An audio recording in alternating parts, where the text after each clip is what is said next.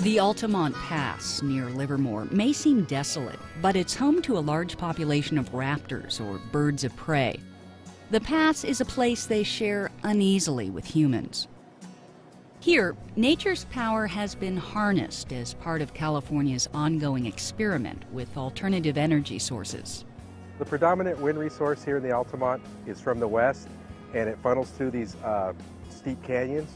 And that's why all these turbines are set up here at the end of some of these ridges.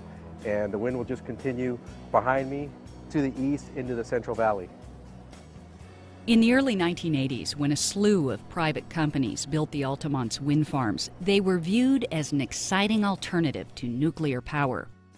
But good intentions may have eclipsed caution. I think at one point there were nearly 8,000 windmills here. We were learning, and sort of today you would do a study and find out where the bats are, the birds are, and so forth. And that simply wasn't known that we should do that at that time. It's been a costly oversight.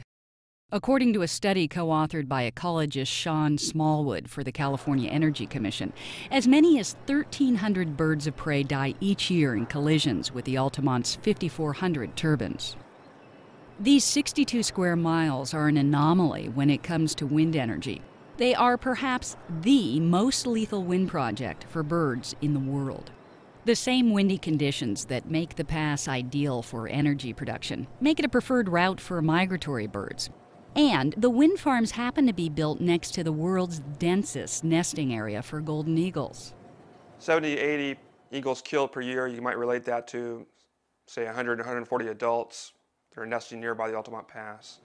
There might be 3,000 to 5,000 golden eagles total in California. Also hard hit are burrowing owls. The study estimates that each year the turbines at Altamont kill 100 to 400 of these raptors, which are already threatened by habitat loss. There are many environmentalists and biologists that have pushed for that bird to be added to the state endangered species list because its populations have been in pretty universal decline. During the 4 years he spent at Altamont researching the interaction between birds and turbines, Smallwood experienced these numbers firsthand. We usually found the bird carcasses nearby the turbines. Usually they were found and dismembered. A lot of times the heads were knocked off, or a wing, or the bird was cut in half lengthwise or across the middle. State and federal laws prohibit killing raptors such as red-tailed hawks, which produce few offspring and serve a vital role at the top of the food chain. Raptors are birds of prey. They're important to the ecosystem because they keep small mammal populations in check. They maintain a balance across California landscapes. For environmentalist Elizabeth Murdock, the situation required immediate action. We're talking about really egregious, really illegal bird kills, which for 20 years there was no enforcement.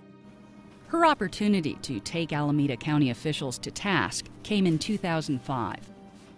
The county adopted new permits which allowed the turbines to continue operating with far less protection for the birds than we felt was necessary, and also still without doing that requisite environmental review. So that's the point at which we decided we needed to sue the county. When the suit was settled in early 2007, 5 of the 6 companies that own turbines in Altamont agreed to a timetable of measures to reduce bird deaths. The measures aim to balance bird conservation and energy production. We believe this whole issue has been really unfairly pitched as birds versus wind energy. And based on the best available science and everything we know about birds and wind turbines at Altamont Pass, we believe that we can have both. There's no question that California needs this clean power. As part of its efforts to reduce greenhouse gas emissions, the state's goal is to produce 20% of its electricity from renewable resources by 2010. We've got a ways to go. Renewable projects like solar, wind, and geothermal make up about 13% of the state's energy production, with wind contributing under 2%. However small this amount, Altamont contributes 1/3 of that wind power. That's enough to power a city the size of San Francisco. But expansion has been stalled. The county adopted a moratorium a few years back relating to any additional megawatt capacity in the Altamont until there is a full and complete understanding of how we could get an effective handle on the avian mortality issue. And that continues to be in effect. Under the settlement, the turbine owners agreed to cut by half the deaths of golden eagles, red-tailed hawks, burrowing owls, and American kestrels by 2009. One of the measures they agreed to was to keep half their turbines shut off throughout the winter months, since the winter brings more birds and less wind. If we shut down the turbines in the low output months in the winter, it's also the migratory season. We might have a very cost-effective measure where we're saving maybe a quarter of the raptor deaths with a very small loss of production. Jim Walker went from the Energy Commission to Inexco, a Palm Springs company that owns 750 turbines at Altamont. He takes us to Inexco's turbine number 21. It's already not operating. The blades are locked down, so they won't be rotating. And in the immediate future, we'll be continuing with the demolition of this particular turbine.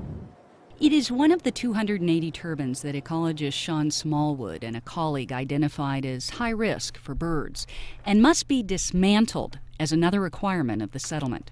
This turbine here, number 21, it's a dangerous turbine because it's at the end of the row, but it's also on the top of a steep slope. Birds will typically fly through this pass right here. Birds will also hunt around turbine 21. They're hovering and they drift with the wind into an operating wind turbine. Even non-operating and bladeless towers are dangerous to raptors as they provide perches next to moving rotors. For this reason, the settlement called for the high-risk turbines to be completely dismantled. 131 turbines were scheduled to be dismantled by February of 2007. It's now April. It's our understanding that the removal means removal of all those pieces, blades, motor, and structure. And so in order to be in compliance, the companies would need to remove all of those pieces. That may not be as easy as it sounds. To take down the rest of the tower and the nacelle for all the turbines, you also have to be careful about such dangers as grass fires and other high wind conditions as you get into summer. Well, the whole issue of compliance has become a very thorny issue for the Altamont Pass. The companies will report to the county, yes, we've removed these turbines, yes, we've shut such and such down, but there's not a lot of on-the-ground monitoring, and so that is a concern.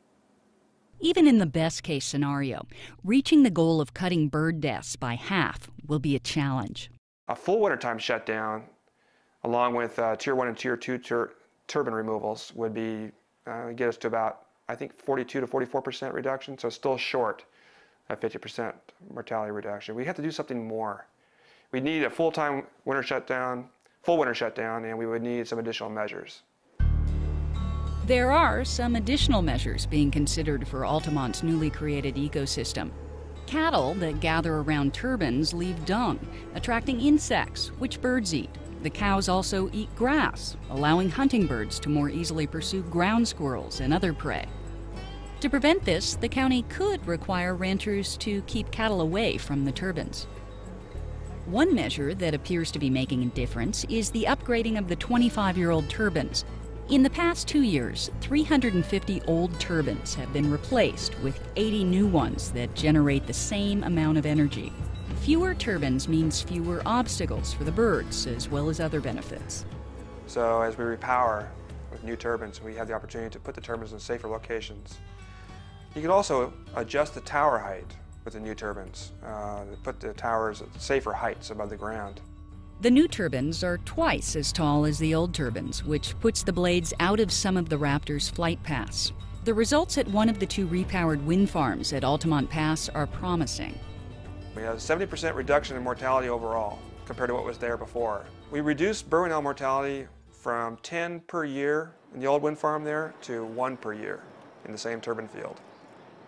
But even this success is complicated by ecology. Red-tailed hawks, which fly at higher altitudes, died 3 times more often around the new turbines. Determining the ultimate success or failure in Altamont rests in the hands of biologists hired by the county. They search for dead birds near the turbines to help establish whether the settlement's goal of a 50% mortality decrease is being met. So yeah, we're looking for any carcasses that we may find around the turbines within 50 meters or a little bit farther than that, or clumps of feathers. A lot of times the birds themselves are scavenged, and so you will not find the entire bird. Obviously the head's gone, it's been excavated. It was a brewer's blackbird, which is pretty common actually. You can find them here, you can find them in town. What does it look like the cause of death could have been? It'd be complete guesswork with the evidence we have. But its injuries do suggest that it could have been a turbine strike because it doesn't have a head, and a lot of our birds get decapitated. So, but we don't know for sure, so it's an unknown. Decreasing bird mortality at Altamont may help improve the reputation of wind energy as it spreads rapidly throughout the world. And it will certainly act to remind developers to choose their locations wisely. But the Altamont itself will remain a work in progress. I remember the night before the Board of Supervisors adopted our settlement agreement, I said to our attorney, who had worked on this case with us very intensively for the last year and a half, well, at least this is going to be over. And he said to me, oh no, Elizabeth, this won't be over. You'll be working on this for at least the next 10 years. And I think that's true.